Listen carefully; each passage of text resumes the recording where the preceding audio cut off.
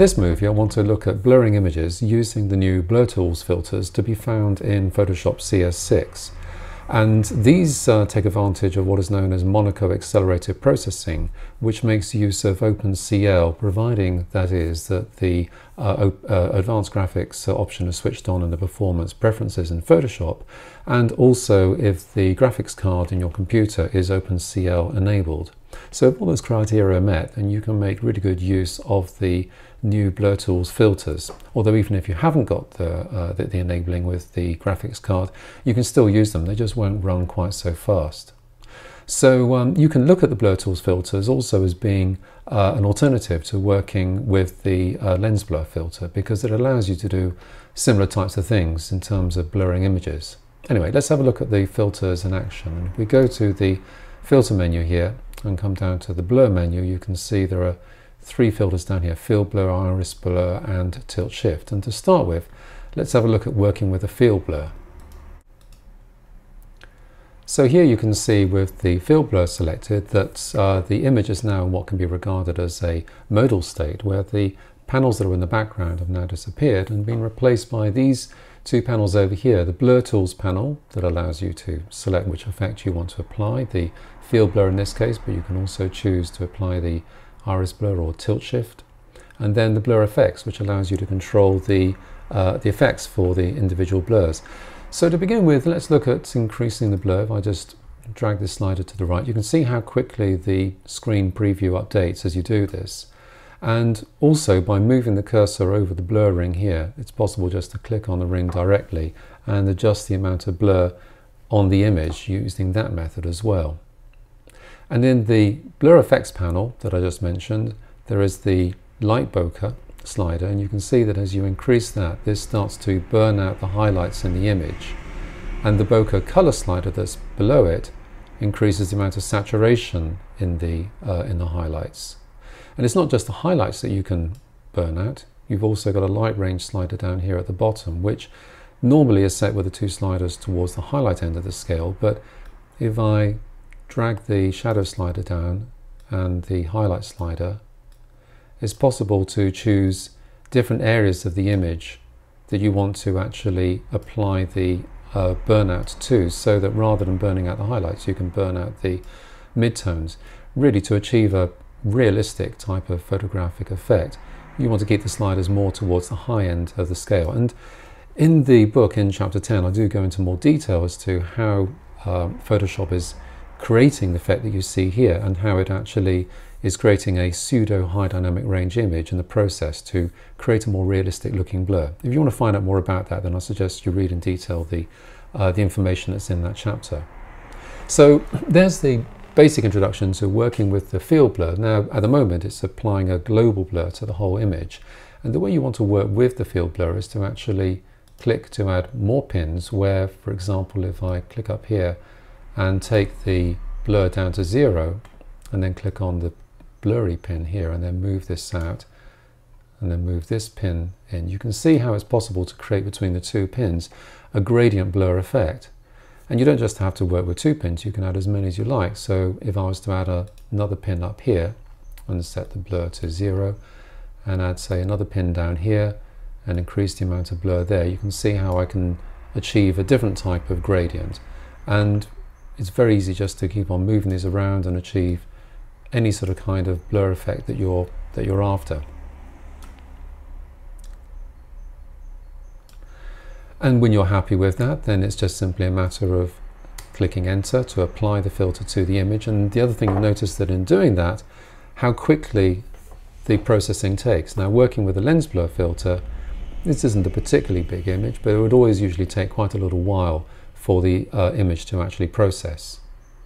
So that was a demonstration of how to work with the field blur. Now let's select another image in which we can show you how to work with the iris blur. So here you can see there's a certain amount of out of focusness in the picture already, but I would just want to add to this now using the iris blur filter. So if I select the blur iris blur, and then if I just make this picture a little bit bigger, you can see here that you've got the iris blur controls, where if I drag on these on the outer radius handles, I can control the size and also the shape of the iris blur effect. And over here we've got the iris blur slider, so you can see that by increasing the amount of blur there, I can make the outer areas more blurred. And as with a field blur filter, by dragging on the blurring itself, I can also control the blur that way. So everything outside of this outer radius is going out of focus, it's becoming more blurred. And then between these four handles you see here and the outer radius is the transition zone. And if I was to click on one of these and drag inwards or drag outwards, you can see how it's possible to expand or narrow the area of the transition zone between being in focus and being out of focus. And also, if I hold down the Option key on a Mac or the Alt key on a PC, I can control these individually.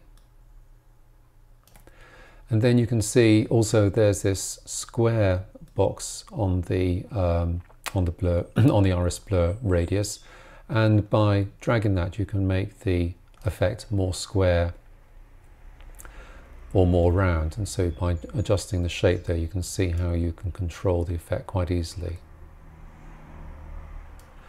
And then similarly, down in the blur effects panel, there are the controls for the light bokeh effect. And by raising that up, I can increase the amount of highlight burn that takes place in the highlights.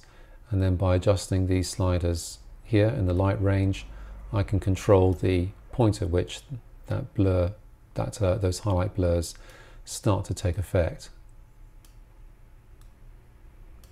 And then also with the blur color, I can decide whether I want the highlights to become more colorful or not. So very similar to working with the field blur control that I showed you to begin with, but just with the added controls there for controlling the transition between the center and between the outer radius, and also the shape of the radius effect as well itself.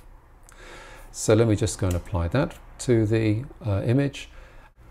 And so lastly, let's come over to this image, and here we want to have a look at working with the tilt shift blur. So if I come to the blur menu again and select tilt shift, here you can see here's the blur ring in the middle, which allows us to control the amount of blur by clicking and dragging there, or adjusting the blur slider over in the blur tools panel.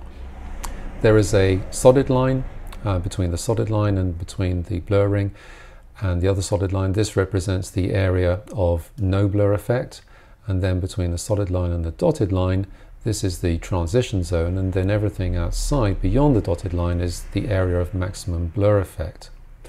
If I hover the cursor over this point here and click and drag, you can see how it's possible to rotate the tilt shift effect. And you'll also see in the blur tools panel that as well as having the blur slider control, there's also a distortion slider as well. And this might become more apparent if I drag the slider all the way up to the top and apply a maximum amount of distortion. It's not the same both sides of the lines. So at the top, what we have happening here is an elliptical type of distortion, and down the bottom more of a stretching, elongated distortion. And this might become more apparent if I start tilting this around. You can see perhaps the effect taking place there. If I also drag the blur pin, you'll notice how the elongated distortion at the bottom centers around wherever the position of the blur pin is in the image. So there's quite a bit you can do to control the image using the distortion slider there, as well as the position of the blur ring itself. And if I was to drag the slider the other way, then it creates an inverted distortion effect where I've got the elliptical distortion at the bottom and now the stretching taking place at the top. So let me just drag that from left to right. And also in the blur tools there is a symmetrical distortion option, and when that's selected you'll notice now that it's actually applying a elliptical type of distortion both to the top of the image and to the bottom. And then if I drag on the distortion slider over to the right, you can see that it's then applying an elongated type of distortion effect both top and bottom. So with the options you have available here over in the blur tools, there's a lot you can do to create different types of distortion effects. And as before with the other blur tools filters, you've got the bokeh effects down here and the blur effects, so that by dragging the light bokeh slider over here I can then increase the amount of brightness in the highlights, and then also using the light range control, similarly again I can control the effects there. So lots and lots of different things that you can do using these controls. And I haven't really touched on what's happening at the top here in the options bar that we have for all the blur tools. There is a high quality option to check if you want to create a better quality blur to the image. You've also got the preview box that allows you to see a before and after. And then there's also a save mask to channels option, and if you want to check out more about how this works, then I suggest you have a look at the chapter 10 in the book, and I explain in more detail how that works.